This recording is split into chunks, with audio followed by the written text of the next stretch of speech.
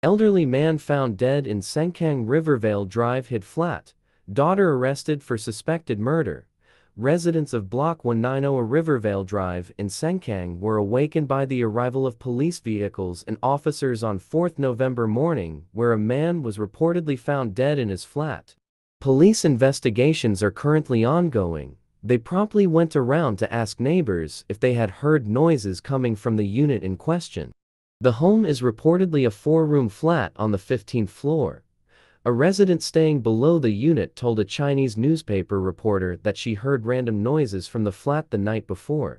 At least 3 police vehicles were allegedly at the foot of the block. Several officers were also seen spending hours looking around the rubbish chute of the block. Outside the unit, officers in uniform surrounded the gate to prevent unauthorized individuals from entering or leaving the apartment. Relatives were shocked and anger at the incident, saying that the deceased and his late wife had treated their daughter like a princess. The relationship between their father and daughter had started worsening since the death of the accused mother 2 months ago.